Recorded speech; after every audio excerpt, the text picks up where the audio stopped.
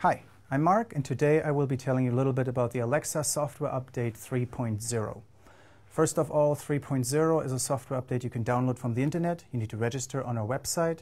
And also, if you want all the nitty-gritty details, go to our website. There are the software update packet 3.0 release notes where you have all the details. I'll be giving you a brief overview here. I'm going to start with what's probably the most important thing for most of you, and that is the playback ability. Alexa has the ability to record ProRes images onto SBS Pro cards. Now we can also play those images back from the camera. The playback images you will see in the viewfinder. You will also get them on the monitor output, which we have on this onboard monitor here, and you will get it on the rec output. Now there are three ways that you can start the playback.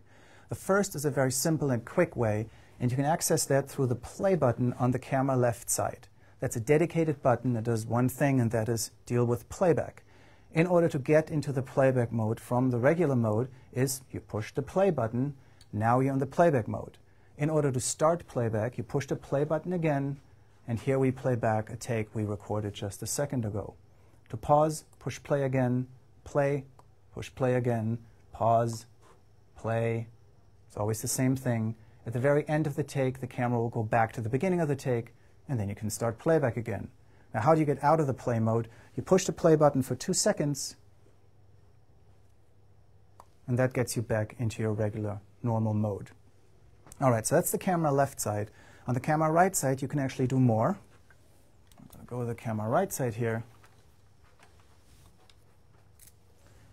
On the camera right side, I also have a dedicated play button. In order to get into play mode, again, I push the play button.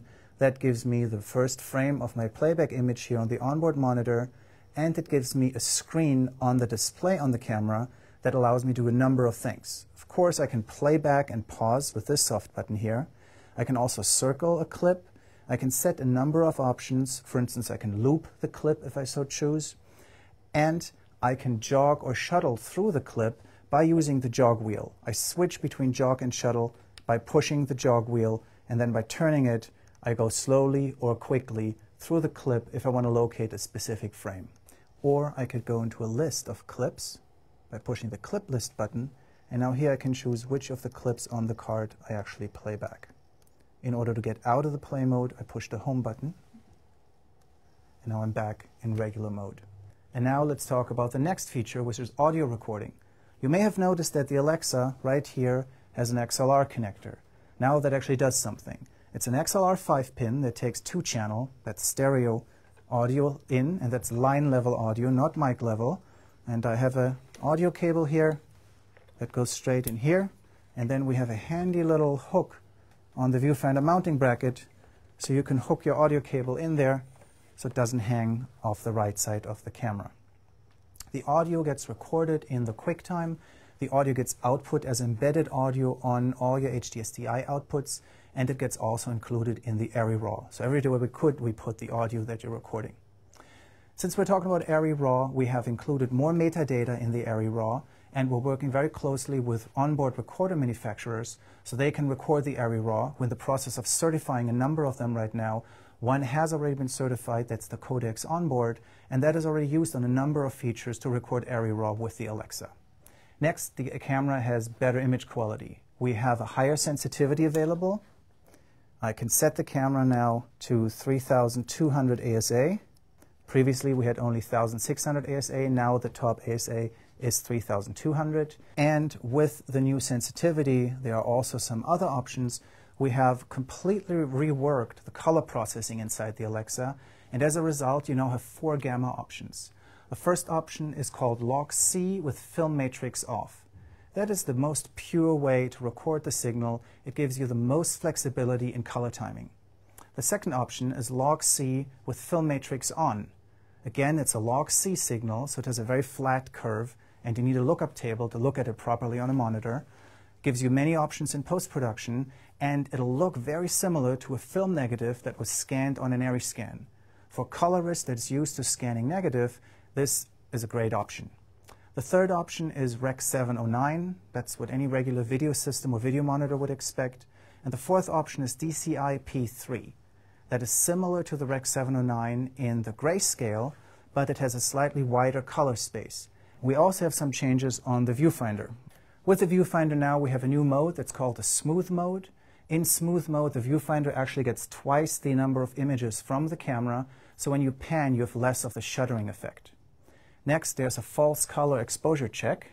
We're going to take this monitor back here. I have put the activation of the false color exposure check of one of my user buttons here. When I push this button, I see the false color exposure check here on my monitor, and I can now tell that the blue is pretty dark. That's a one-stop over black clipping.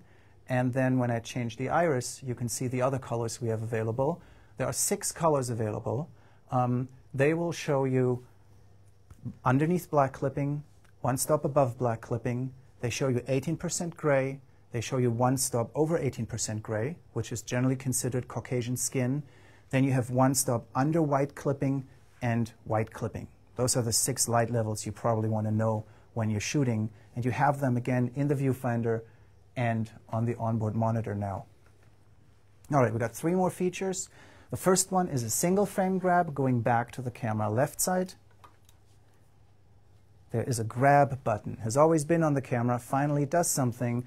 When I push this button, I will see a little icon there. It looks like a camera with a flash or a little one-eyed alien, whichever you prefer. And that tells me that we've captured a single image in high-definition resolution, and it is being recorded onto the SD card.